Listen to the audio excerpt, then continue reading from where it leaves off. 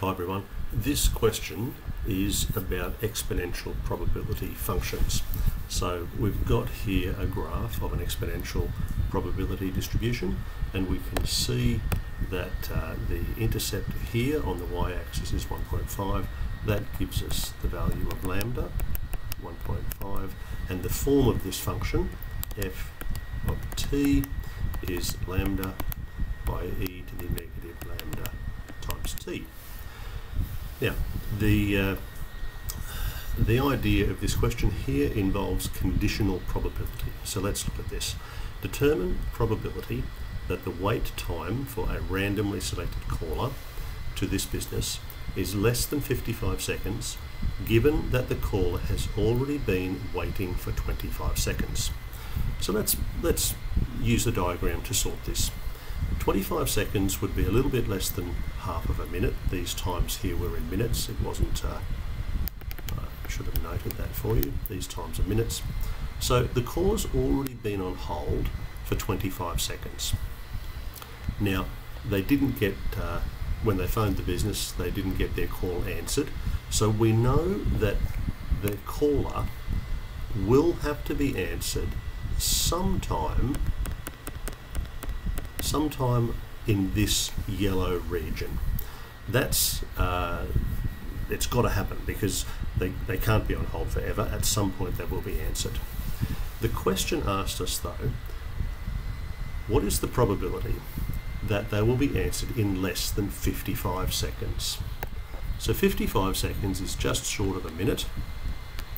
That's, I'm going to call that 55 sixtieths of a minute.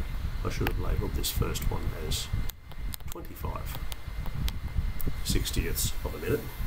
Now, we know they have to be answered sometime in this yellow region. They weren't answered yet, so they've got to be answered sometime between 25 seconds and infinity. We want to know the chances that they'll be answered before 55 seconds. That little green patch is the successful outcome. So this is an example of conditional probability.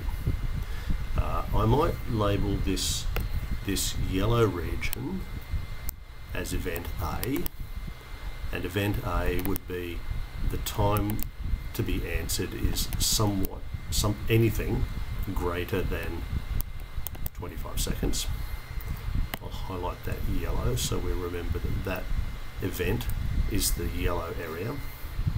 And I might label this one as event B.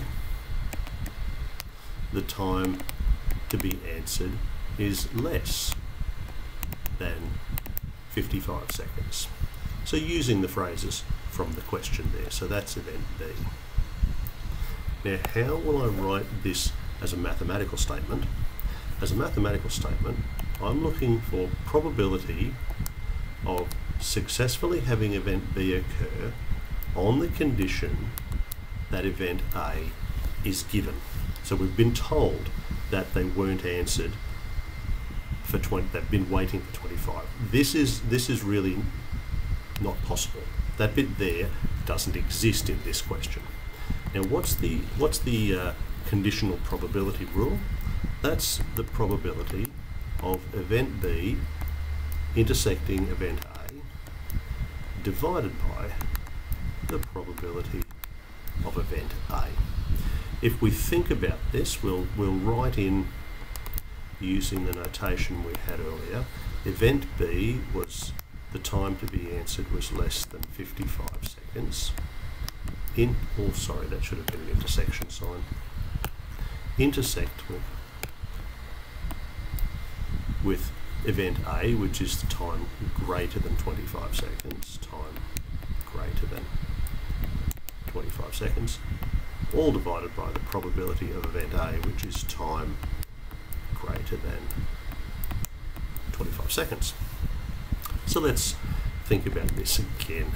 If the time is less than 55, but it also has to be greater than 25, that literally represents the green coloured patch. That's the successful outcomes. So that would be given as the integral from 25 60ths of a minute to 55 60ths of a minute of, now my function was 1.5 e to the negative 1.5t dt. And what about the chances that the probability is greater than 25? Well, greater than 25, the yellow patch goes all the way to infinity, so that's the integral from 25 60ths of a second to infinity of the same function.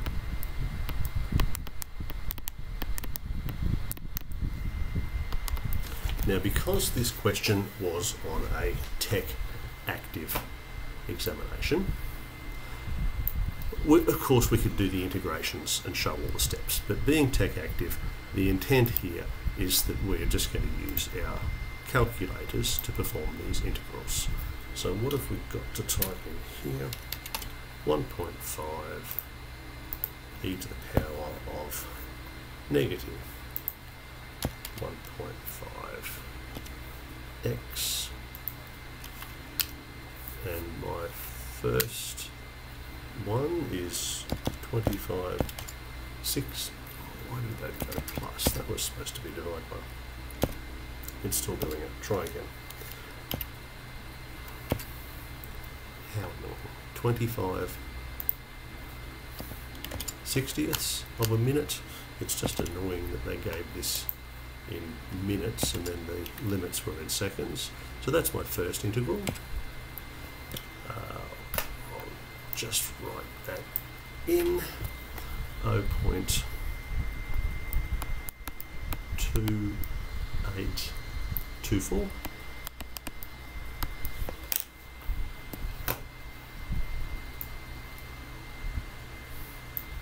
Now, I'm just having a thought here that I might store that in pronumeral in memory location A.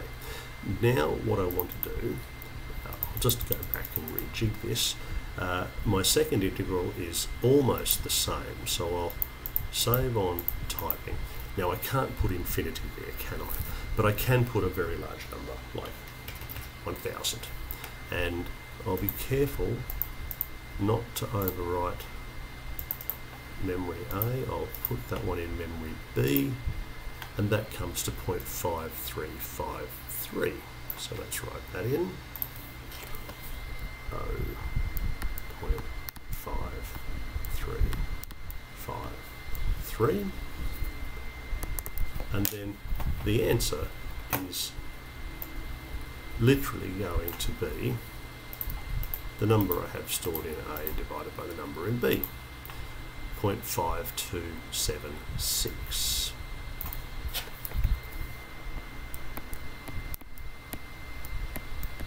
That's my probability that the caller will be answered in less than 55 seconds if we already know they've been on hold for 25 seconds.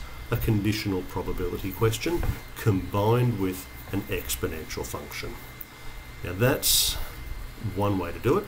That's the using the concepts behind the question, but there is an interesting fact about this. The difference between 25 and 55 seconds is 30 seconds, or exactly half a minute. Now, there's a strange characteristic of exponential probability functions. If we were to calculate the probability from 0 to 30 seconds, or 30 60ths of a minute, if we were to calculate that probability for this same function, let's just do that and see what we get. So I'll go back to where I was. Here I am, and I will change that lower limit to be 0, and I'll change the upper limit to be 30 60ths, or half a minute, and look at that answer, 0.5276. Now, it's not a coincidence that that's the same answer that we got for our conditional probability, because the time difference between our two events was 30 seconds or half a minute. It turns out that the probability between 0 and 30 seconds at the beginning of this function is exactly the same, 0.5276. That's why this exponential function has this property where it's called memoryless. It doesn't remember what happened earlier. If you wait 30 seconds from any given time, if you go to any random time, say 2.5 minutes, and you say, I want to go a half a minute ahead, if you say, what is the probability that the caller will be answered in less than 3 minutes on the condition that they've already been on hold for 2.5, that fraction of the much larger remaining possible time is still going to be 0.5276. It's almost like the probability function resets from any arbitrary starting point. That's what's called memoryless. So whether you use the memoryless characteristic or whether you use conditional probability doesn't matter. I prefer conditional probability because I'm sort of actually exploring the question and what's actually going on. I can prove to you that this characteristic holds true no matter what the values are, but that'll be the subject of another video. Thanks for watching.